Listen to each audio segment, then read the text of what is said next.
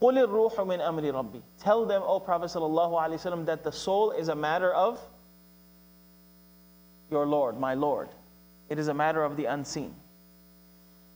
There are 14 places in the Quran in which Allah subhanahu wa ta'ala mentions the question, and to address the answer, Allah subhanahu wa ta'ala commanded the Prophet sallallahu alayhi wa sallam, قُلْ يَسْأَلُونَكَ عَنِ الْأَنْفَالِ قُلِ الْأَنْفَالُ لِلَّهِ وَالرَّسُولِ يَسْأَلُونَكَ عَنِ الْمَحِيضِ قُلْ هُوَ أَذًى فَاعْتَزِلُوا النِّسَاءَ فِي الْمَحِيضِ يَسْأَلُونَكَ عَنِ الشَّهْرِ الْحَرَامِ قِتَالٍ فِي قُلْ قِتَالٌ فِيهِ كَبِيرٌ. So 14 places the word يَسْأَلُونَكَ is used based on certain questions that were posed to the Prophet ﷺ, and he was commanded ﷺ, directed to answer these questions.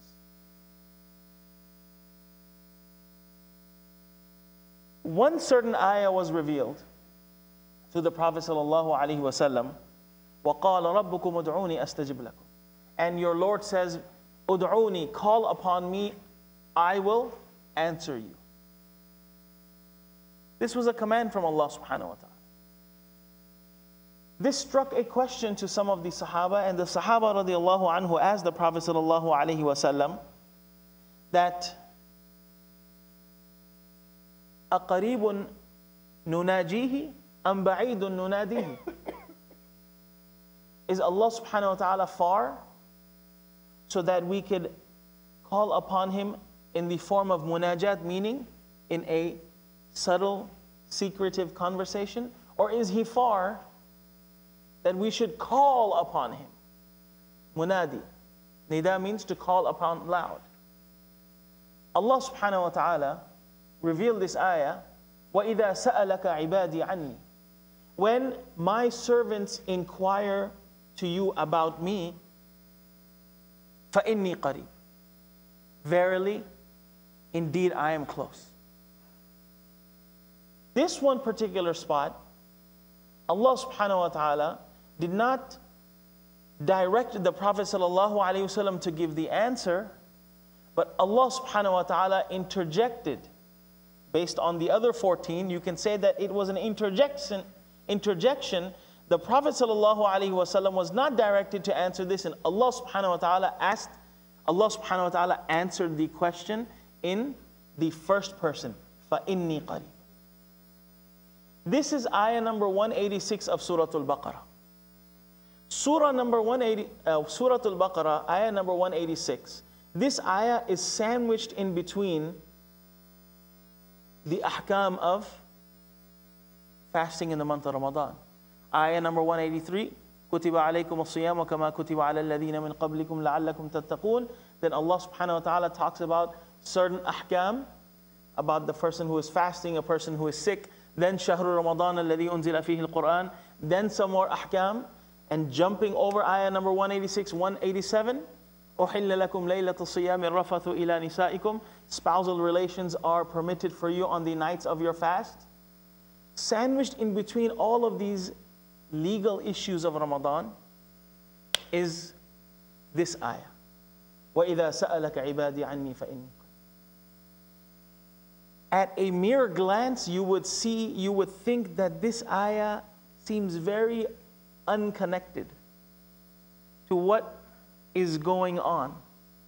Ahkam, legality, all of a sudden in the middle of that, dead smack, Allah subhanahu wa ta'ala is talking about that when they ask you of me, فَإِنِّي قَرِيبٌ أُجِيبُ دَعْوَةَ الدَّاعِ إِذَا دَعَانِ. I answer the call of the caller when he calls me. فَلْيَسْتَجِيبُوا لِي وَلْيُؤْمِنُوا بِي لَعَلَّهُمْ يَرْشُدُونَ. This implies that just as Shahr Ramadan, just as the month of Ramadan is the month of Quran, just as the Quran holds a significant position in the month of Ramadan, just as Qiyam is a significant portion of the month of Ramadan, مَنْ قَامَ رَمَضَانَ إِيمَانًا وَإِحْتِسَابًا غُفِرَ لَهُ مَا تَقَدَّمَ مِنْ ذَنْبِهِ. This ayah being sandwiched in between all of these ahkam implies the significance of dua. Dua is a form of worship to Allah subhanahu wa ta'ala. There is a very close relationship between dua and fasting. The Prophet sallallahu alaihi wasallam said that ثَلَاثَةٌ لَا تُرَدُّ دَعْوَتُهُمْ. 3 people, their calls are never rejected. One of them, al-Imam al-Adil, a just ruler. Number 2, as-Sa'im hatta yuftir, a person who fasts until he breaks his fast. And the third one is a person who has been oppressed. يَرْفَعُهُمَا فَوْقَ الْغَمَامِ. Their du'as are taken above the clouds, the skies are opened up, and Allah subhanahu wa ta'ala says, وَعِزَّتِي لَأَنصُرَنَّكَ وَلَوْ بَعْدَ حِينٍ. I swear by my honor, I will help you even if it comes after some time. Just as we work behind establishing and developing our prayer, we practice our prayer to develop a devotion, a khushu', a khudu'. Just as we work hard behind our recitation of the Quran and we take it to the next level, from reciting to memorizing to understanding to implementing to spreading, likewise dua is something that needs development. It needs our attention and it needs some work.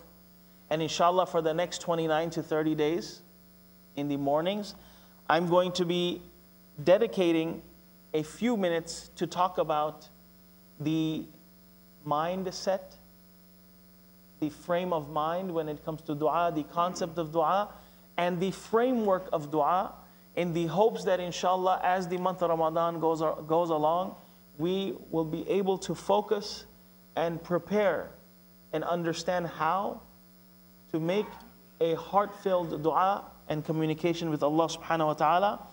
And also with that, every single day, I want to go over 3 of the attributes and names of Allah subhanahu wa ta'ala. Every morning 3, and in the last 10 nights 4, which will give us a complete 9,900. And inshallah, I'm going to dive into a basic summary of the meaning. So inshallah, today we're going to be starting off with Allah, Ar-Rahman, and Ar-Rahim. Every day, before I get started, we are going to go over all of the names that we have gone over thus far. And the Prophet ﷺ has stated, Hadith Abu Hurairah radiyallahu anhu, that Allah subhanahu wa ta'ala has 100 names minus 1, meaning 99.